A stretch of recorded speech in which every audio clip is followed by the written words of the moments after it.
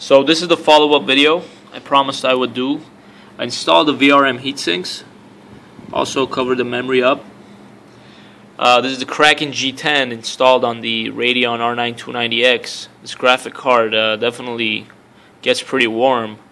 It's no longer a heater because with the stock heatsink all the air would be transferred out of the back. Now the hot air is transferred through the tubes into the radiator and exhausted out of here. Also switched up the fans, exhausting instead of an intake. The intake was throwing the hot air back onto the card. Not a good idea, so I have it being exhausted. I have the cold air coming out of the back. So that's what it looks like.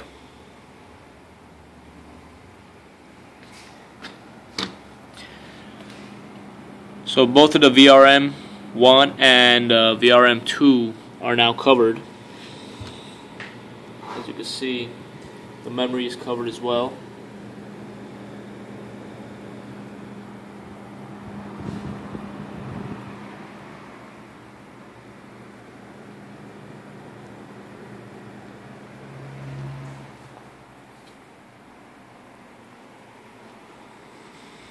Alright, let's put it under load, see what it does.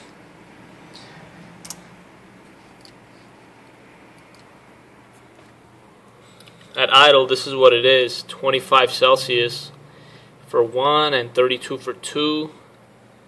And the core has been sitting at 31 degrees, which is where it stayed. Alright, let's put it under load.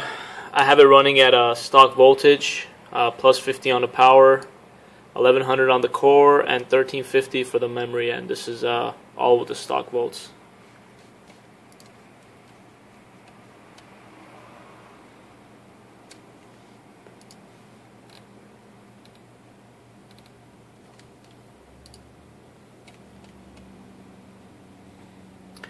These are the settings I'm using.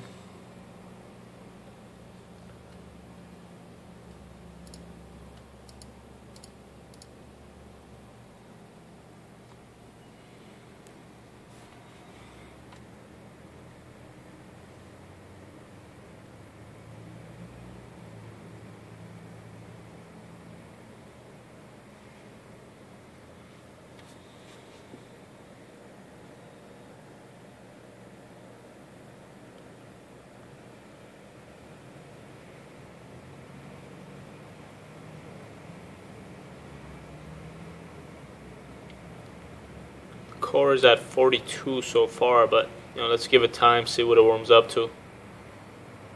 Probably will get into the mid to high 40s.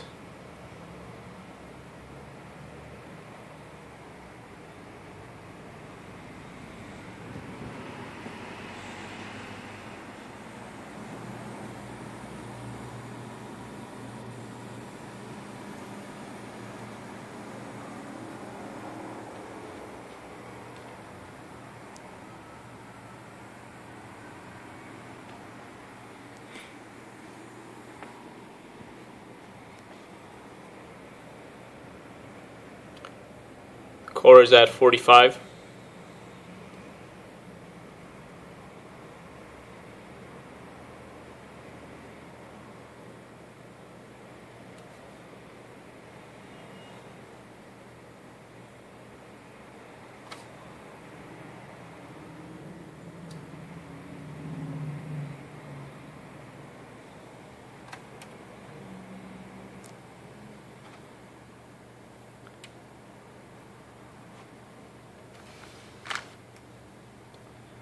Let's check out the VRMs, see where they're at. So there you have it. 48 and 49 right now, but the max it got to was 53. Yesterday it was hitting 80 to 90. Now it's at 49. So yeah, if you're gonna be using the Kraken G10, I would definitely suggest running. Going and getting the kit that I got. What I used was this kit. It's supposed to be for the GTX 460, the VR005. You can get that from platinummicro.com. and I used Arctic alumina. You just mix these two together. Within 20 minutes it's stuck, but just know that you're probably not going to be able to remove what you put on the chips, so just be careful. And this will conduct electricity, so be really careful putting it on. Don't put too much, just a little bit in the middle, and just squeeze it down and just let it cool, and it will stick, I guarantee you. So there you have it. The pieces look something like this. This is what you'll be putting on, and even though some people say it's not enough, I can tell you it's definitely enough.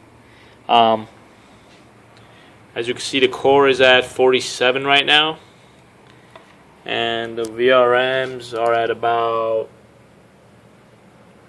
mid-50s, which is perfectly acceptable. So I'm gonna let this go for a little bit, see how hot I can get the core. Probably won't pass 50 degrees. I doubt it will, but we'll see. So if you guys have any questions, just let me know. Again, the kit I got was the VR005. It has everything you'll need to put on the video memory chips. You might need to get a couple of extra memory heat sinks. I believe it comes with 9 and no, not 9, 12. It comes with 12, and you're going to need 4 more of these because the R9 290 has 4 gigs of RAM, and there's 16 memory chips on the actual card itself. So make sure you get that kit plus 4 extra if you're going to cover all the memory chips. If you guys have any questions, let me know.